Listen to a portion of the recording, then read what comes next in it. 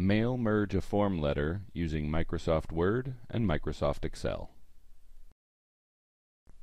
Hi everyone, Kyle here, and today I want to show you how to perform a mail merge using Microsoft Word and Microsoft Excel. What I have here is a form letter that I wish to send out to multiple recipients, and here in Excel I have a list of those recipients. I want to input this data into this form letter so that each recipient receives their own personalized letter.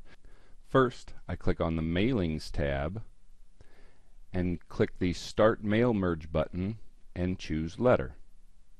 Then I click on Select Recipients and use an existing list to find the spreadsheet of email addresses on my hard drive.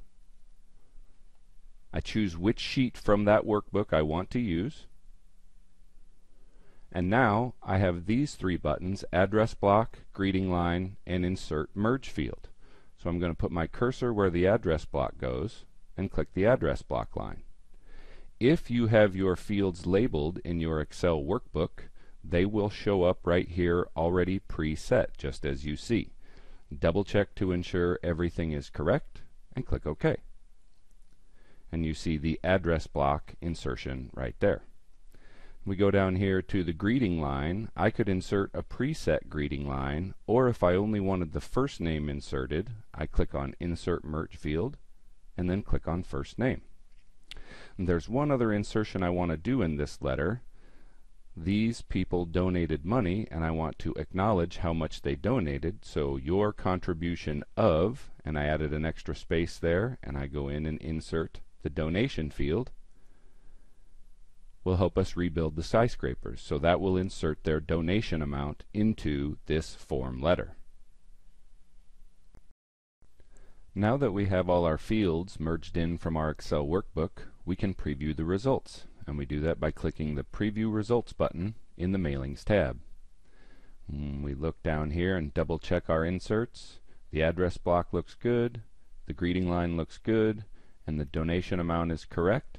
And so we are ready to finish and merge.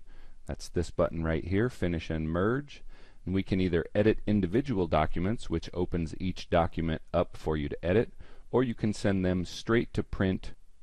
I'm going to choose Edit Individual Documents, Merge Records All, and a new document comes up, and each page of the document is a new form letter customized for each recipient.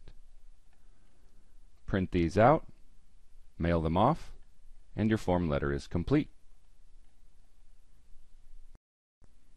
And that's all there is to it.